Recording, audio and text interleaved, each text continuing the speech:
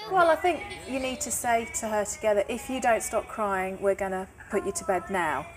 And if she doesn't, then you say, all right, good night, you give her a kiss, and you turn out the light and you walk outside and sit, and then we'll wait in the bedroom, and then you just have to keep returning her and see how we do, because otherwise she's going to do this for an hour. Yeah. So she gets loads of attention. Lay yourself down. I want you to sleep. Naughty donkey, says Sam. I'm sorry, Mrs. Boots says to the lady. Would you like to take us to the best competition? Jesus, very good now. If you don't stop crying, then there's no books and we'll just put you straight to bed. But I don't want. But listen to what I'm saying. Do you want the book? If you want the story, then you stop crying. Okay, you're going to stop? I don't want my story. Okay, then do you want to go straight to bed? No, I want to go to sleep with Daddy. Right, if you stop crying, Daddy will read, and if not, we're going to go out, okay, and you just go to sleep. Right, okay then. Right, we have to come out. Come on. I want you to stay with me. I want Daddy. Come on, chicken. Go to sleep. Daddy. Go to sleep. It's bedtime now. Bedtime now.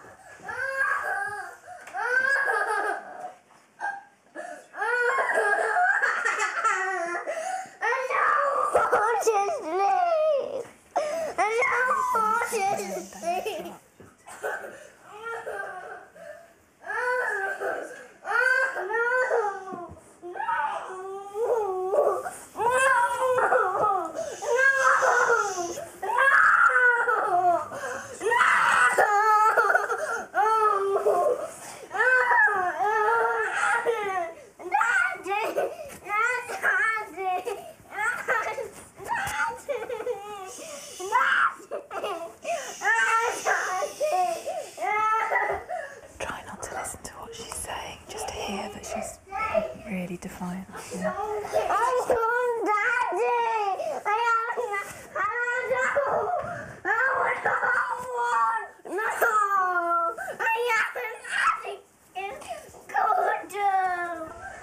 Ellie's struggling a bit now.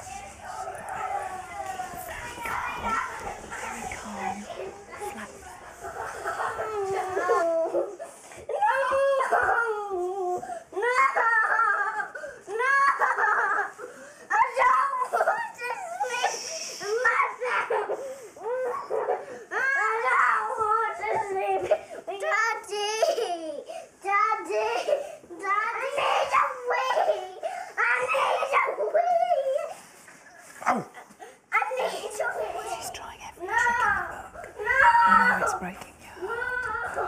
Having established that Natasha does not need to go to the toilet, the rapid returns continue.